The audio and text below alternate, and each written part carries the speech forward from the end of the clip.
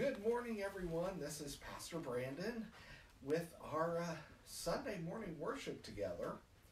I decided to adjust my attire just a little bit to go with the humor theme. I don't actually know how to match clothing properly. I always have Laura help me, but she said, don't worry about it. It's Holy Humor Sunday, so here we go. So I thought what we would do is something a little bit different this morning. I want to do a responsive kind of prayer. So I'm going to say a line, and then we'll recite together, "Give us patience, O Lord, help us believe." Give us patience, O Lord, help us believe. So I'll say the line, and then we'll go from there, okay? In these days when we doubt that our lives will ever be normal again, give us patience, O Lord, and help us believe. When our jobs are disappearing, our schools are closed, our hospitals are overwhelmed, sometimes we doubt that better days are coming. Give us patience, O Lord, help us believe.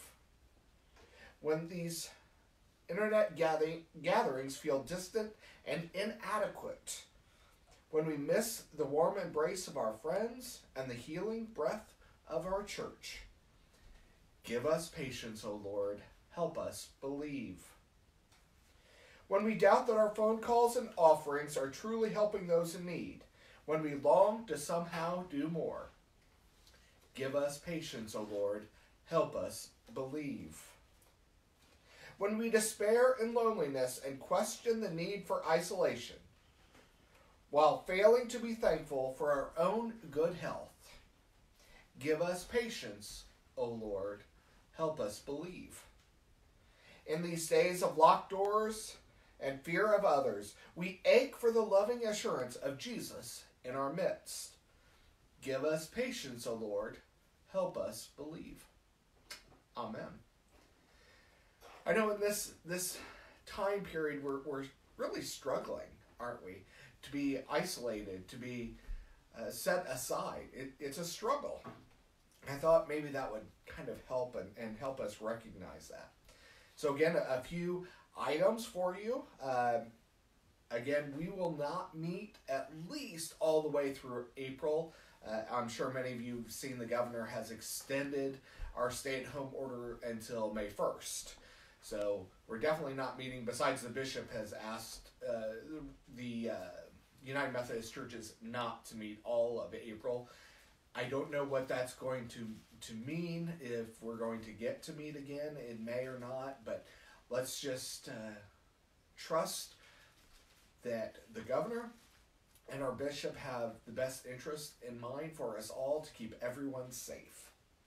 So every Monday through Friday at 6 a.m. you can join me for coffee time devotionals. Everybody is, of course, welcome. Wednesdays at 7 p.m. we are doing our Wednesday Night Live Bible study time. This week we are doing the loaves and fishes story. And this last week I released our latest episode of The Fandom Pastor. It's linked on the Facebook page here as well. So check that out if you are interested. And don't forget that all of our Easter services, if you Holy Week, Easter services are available. You can check all those out. They are on our Facebook page as well as on my YouTube channel.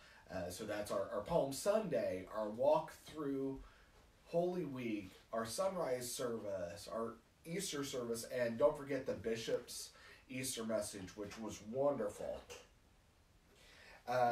If you have any prayer requests, I ask that you post them below, or you can call me, you can text me, you can just share all of those with me. I would like to be able to share those during this time if you are comfortable with doing so. So if you have any prayer requests that you want me to share, please let me know. I would love to be able to pray for all of you and to get others involved in that. So I just need to know.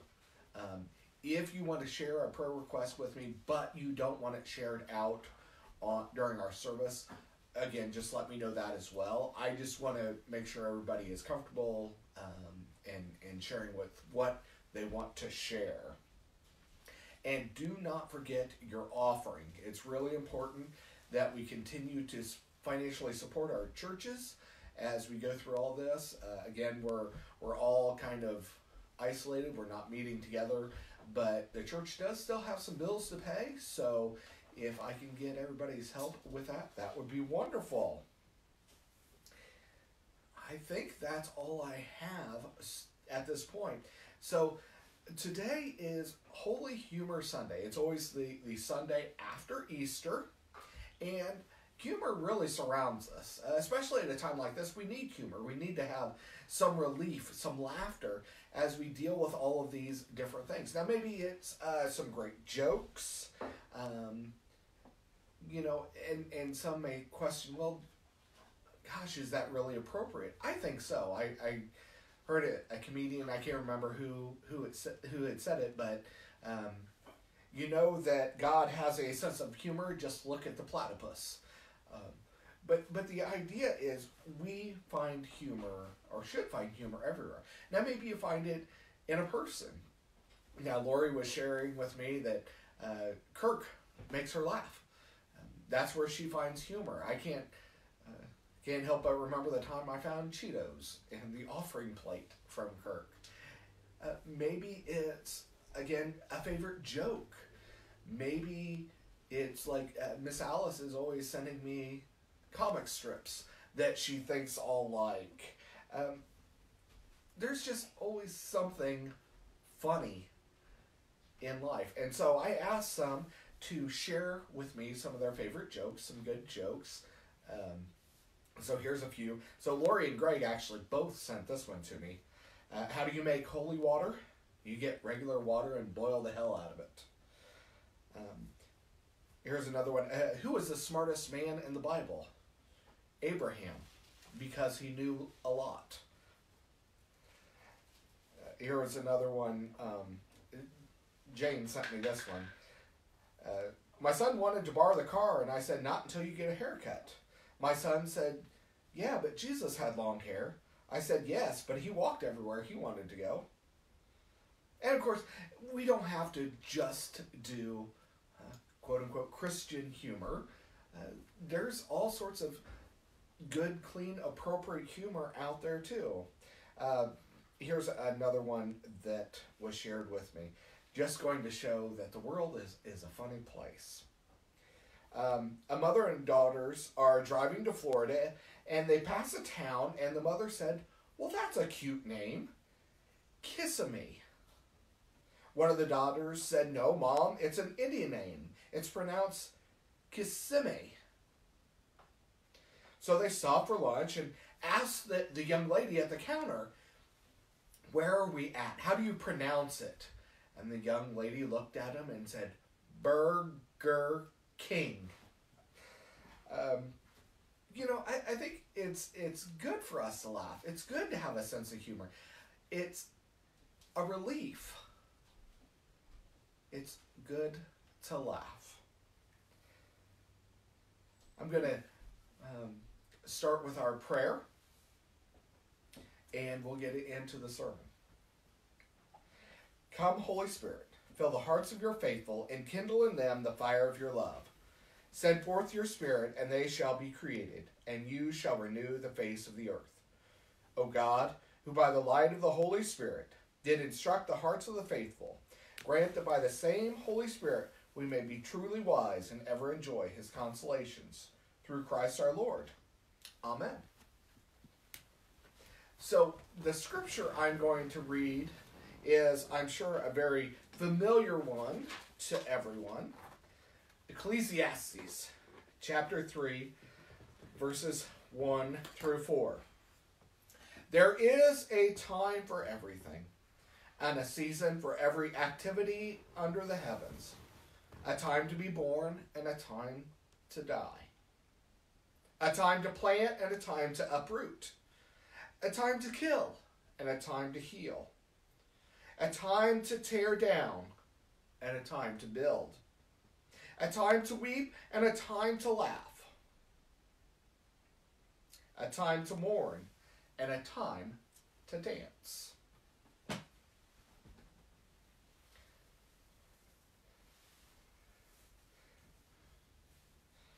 I'm not sure if I'll be able to keep this on the whole time, but we'll see. So it's interesting that we are joining with a lot of other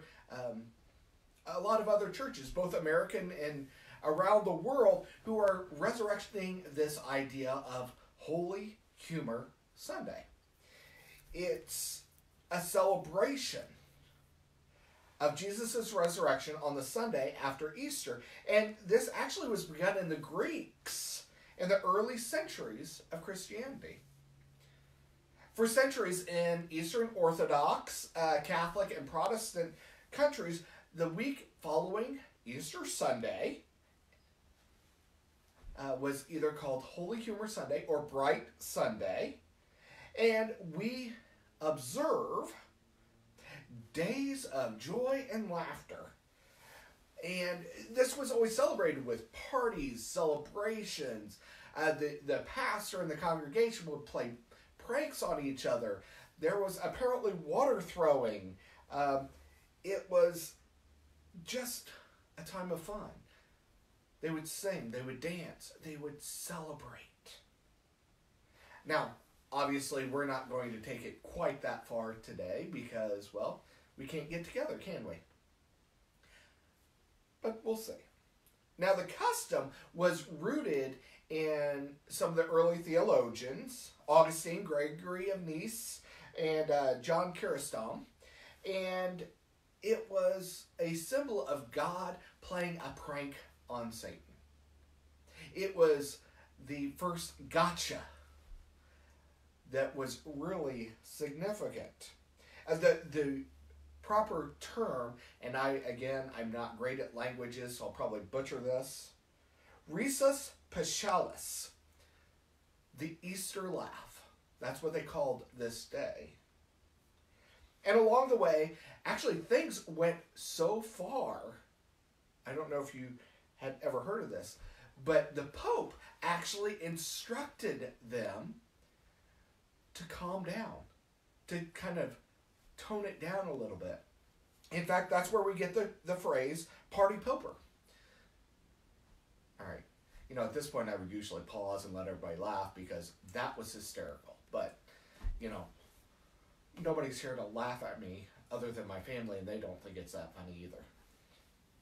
The idea of a Sunday given into humor can be kind of challenging for some people, though, isn't it? It can be sometimes challenging because for those of us who grew up in the church, we didn't always see church as a place to always laugh. Because it seems like once you put on a suit and tie, you sometimes forget how to laugh. When you go and dress up a little more, sometimes you forget how to laugh. We're brought up in a church, and an occasional chuckle is okay, but an outright laughter maybe isn't appropriate. And look at some of our spiritual ancestors. If you look at some churches, they have pictures of past pastors. They have pictures of great theologians. I mean, we can look at books and stuff for things just like that now. And we wouldn't exactly look at those people and say, wow, those are some party animals. We just don't do that, do we? We don't see those people as leading in laughter. So, for some, it may be kind of a struggle. It may be uncharted territory to laugh on a Sunday, especially in a worship service. But quite honestly, I don't see this as being in any worse a time. In fact, I think this is a significant time, a great time for us to laugh. This season of Easter, it's a season of joy, and laughter brings joy. And joy brings laughter. So there was this meeting at this little country church. And one of the young elders, the newest young elders, proposed that the church purchase a chandelier. Now, there was quite a bit of discussion. Some thoughts, some debates going on. And finally, one of the older elders, the eldest of the elders, stood up. A well-respected man. Everyone went silent as he stood up because they wanted to hear what he had to say. He said, "Now I appreciate the motion that is here before us today. I have 3 concerns. First, ain't none of us going to be able to spell it, so we can't order it out of the Sears and Roebuck catalog.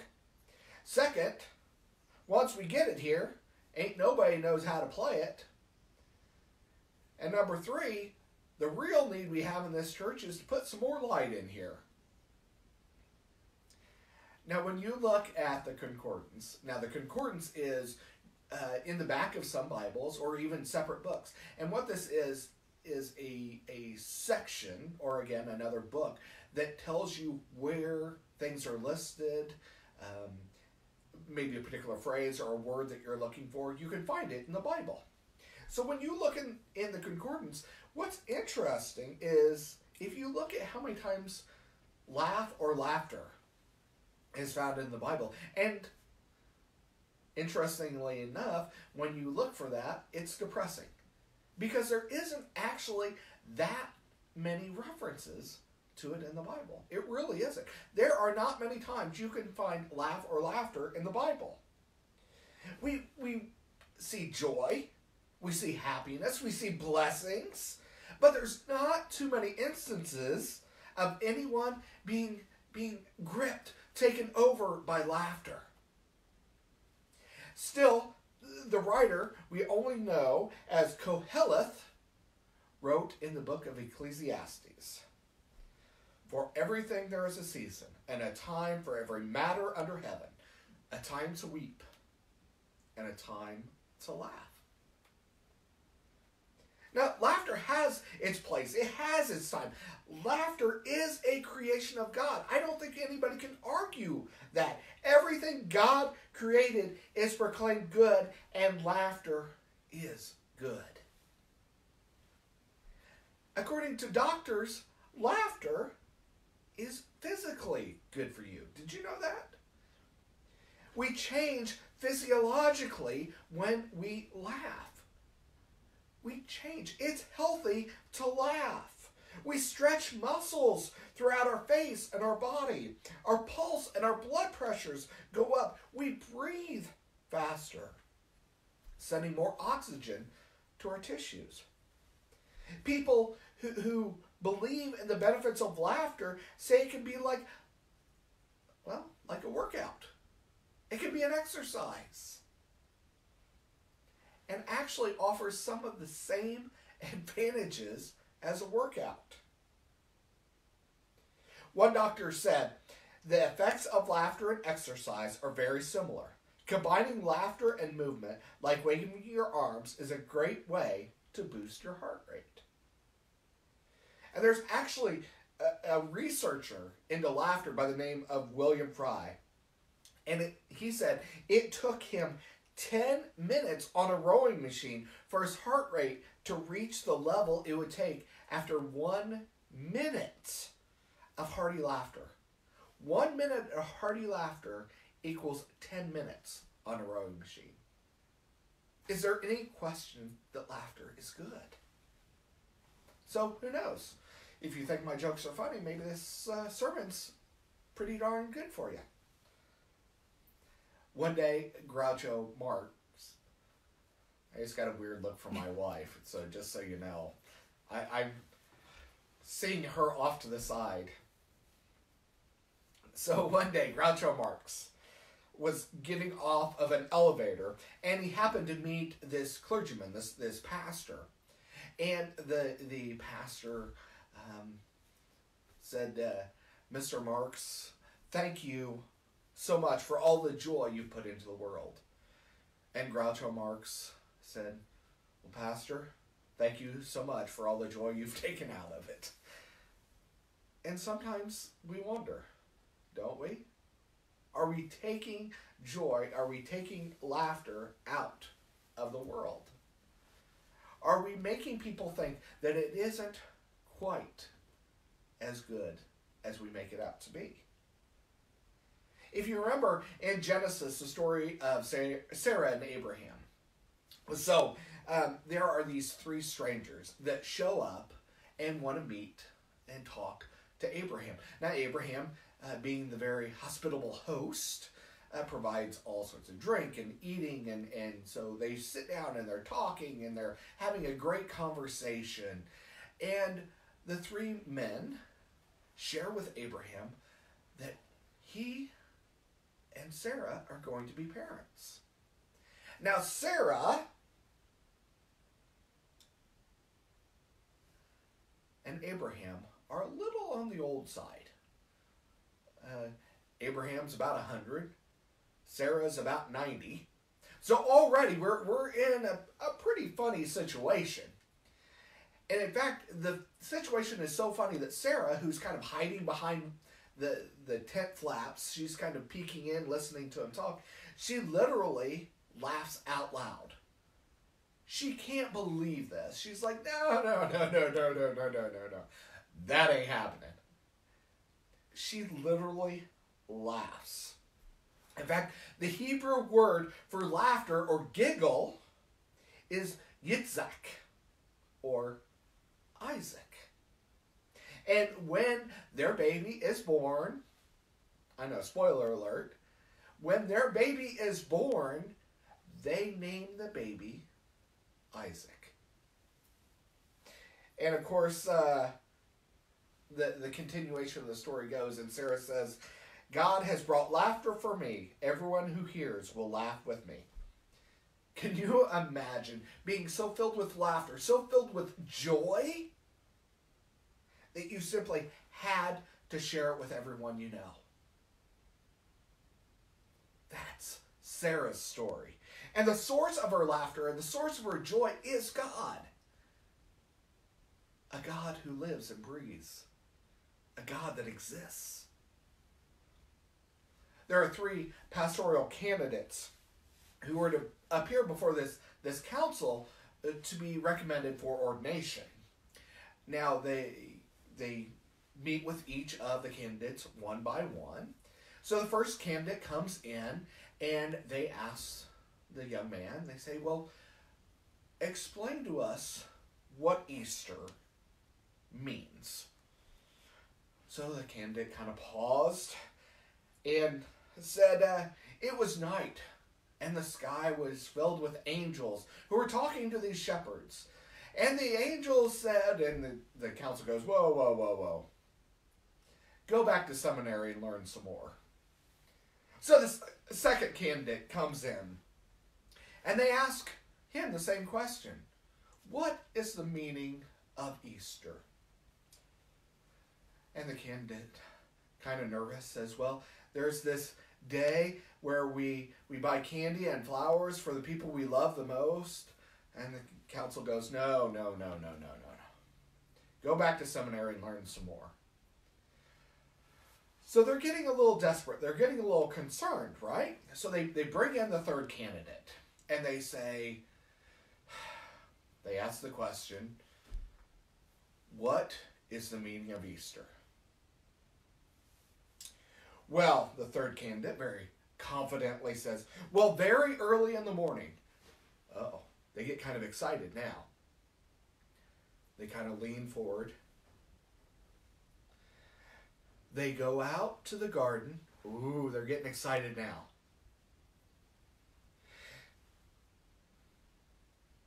He stands in the doorway. Oh my gosh. The committee's really excited. And if he sees his shadow, there's 6 more weeks of winter. Humor is everywhere. Humor is good for us.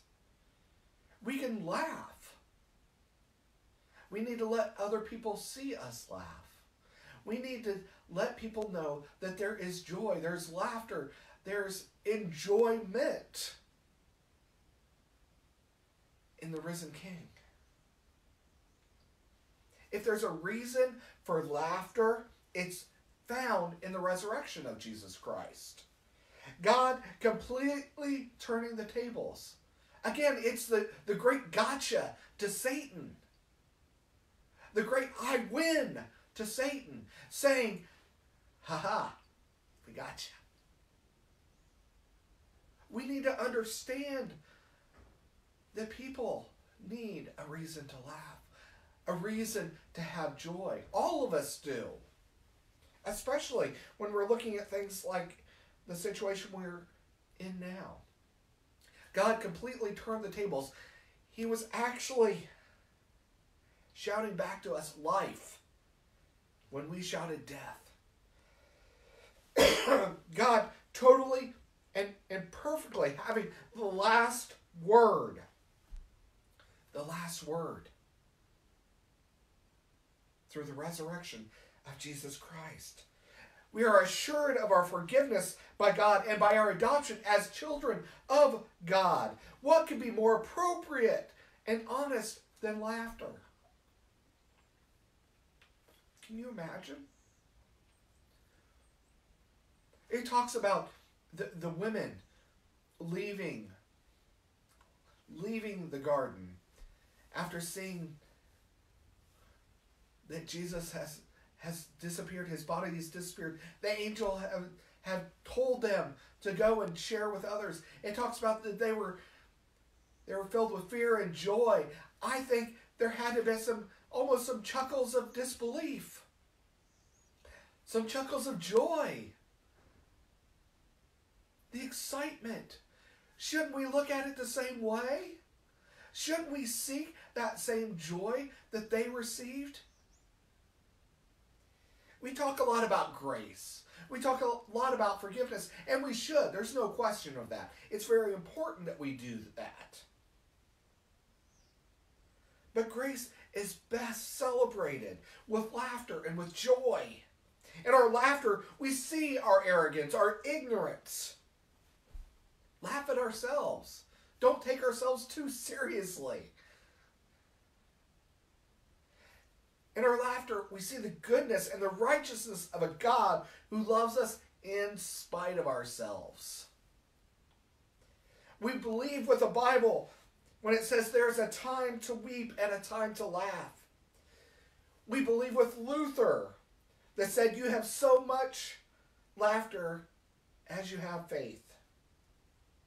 We believe with Wesley that said a sour religion is the devil's religion. We believe with Flannery O'Connor, who said Christianity is a strangely cheery religion. We believe with Elton Trueblood, who said never trust a theologian without a sense of humor. And we agree with this statement here. Humor is proof that everything is going to be all right with God, nevertheless. Said by the great humorist Charles Schulz. You see, we need to laugh. We need to find joy. We need to share that joy. Part of what we're called to do is to share the gospel. Do you honestly think anybody's interested in a faith that is dreary, that is drab? Share the joy you feel. Share the excitement you feel. Share the laughter and the celebration that you feel in the gospel of Jesus Christ, who lived and died for each one of us. Share that joy. If you're not going to share it, what's the point of it? If you can't get excited about it, what's the point? So laugh. After all, Jesus said, the laugh shall be first. I got another look from my wife. I don't think she liked that one either. I'm funny. The rest of you appreciate it. She lives with me. She doesn't get it. So I do ask again that you share with me all of your prayer requests. Again, I want to be able to pray with you and pray for you. If you're okay with me sharing them during our Sunday morning time together, let me know. I would love to be able to do that. I know there's a lot of people that are struggling. For those of you who are stuck inside, I guess I don't want to say stuck inside, are staying at home for your safety and the safety of others. I know it's a struggle for some of you. I'm not a big fan of it either, but I also know the importance of it. For those of you who are struggling financially, I also understand that very much as well, and I recognize that, and we'll be praying for you all. And just in general, to get back into a world, well, just get back into the world. Let's pray for our government officials.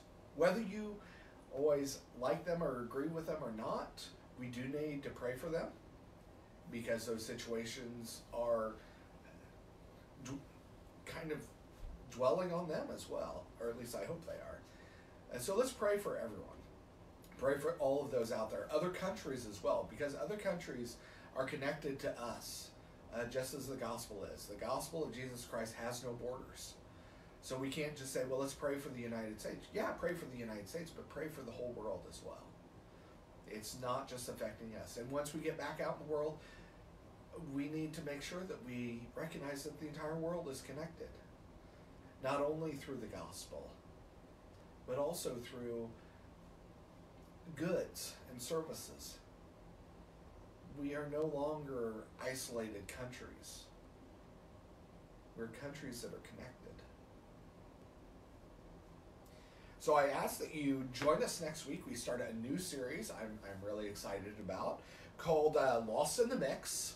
And this is a series about some of the people in the Bible who are not talked about quite as much as some of the others.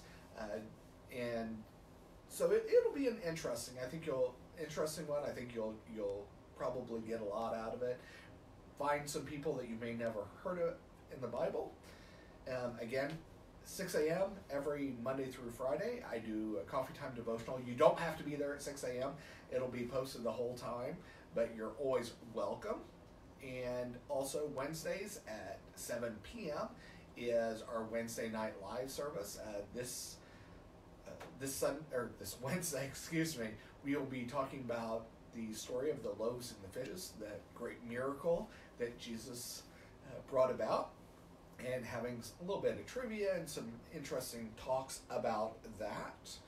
So please share this out, pray for each other, love on each other as best you can while we're being physically distanced, and just go out in goodness. Let me say a prayer, and we will get out of here. May the God of surprises bring smiles and joys to the everyday and ordinary. May the God of love be seen in all we do and say. Go forth rejoicing, for the good work has just begun. Amen. Thanks, and God bless.